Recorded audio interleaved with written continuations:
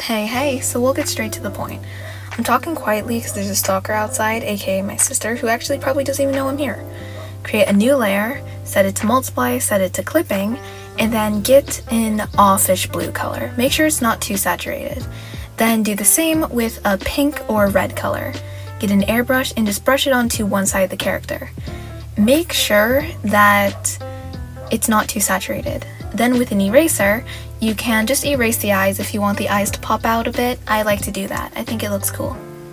Create a new layer, set it to overlay, set it to...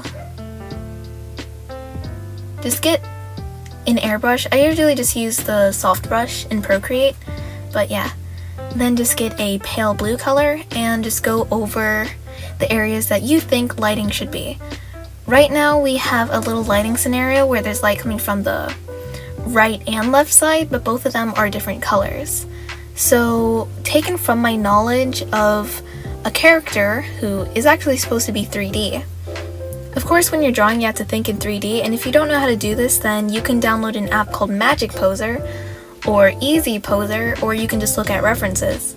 But it's much easier to just get a posing app where you can then see how to create lighting, because in those poser apps you can actually adjust the lighting into different scenarios.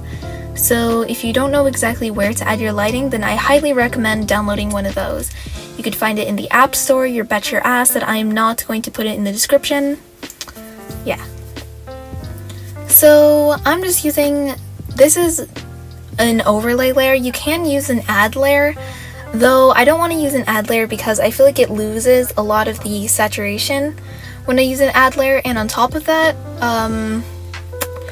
it kind of gets rid of the details of the character, which I spent a lot of time, and by a lot of time I mean well over 15 minutes, doing the hair, so I don't want to lose any of that detail.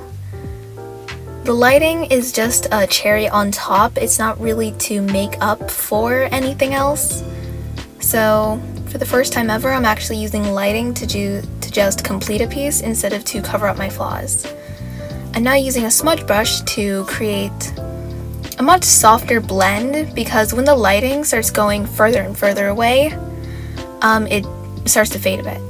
So I just saved the image with a transparent background, and now I am inserting the photo inside.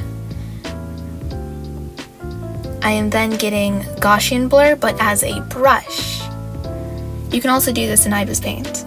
And now I'm just using an airbrush on the Gaussian blur and just blurring the edges a little bit. I think it gives it a more cinematic look, and it just overall looks a lot nicer when you could blur things a bit. It really does help bring some more focus to the focal point. But don't blur it too much because you don't want to lose any of that detail. Make a new layer, set it to add, and clip it. Then get a pink color with your airbrush and see, that's the thing, is it starts to fade a little bit, so instead get a color dodge layer. And see, when I put it on, it's nice and saturated, so gently with an airbrush, just brush on some red and then brush on some blue. Yeah, see, it's really easy. You can change the blues to lighter, darker, depending on your preference, and then lower the opacity a little bit because I feel like it's a bit too intense.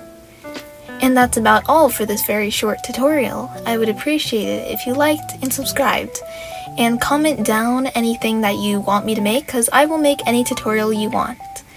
Anyway, thank you so much for watching, and see ya.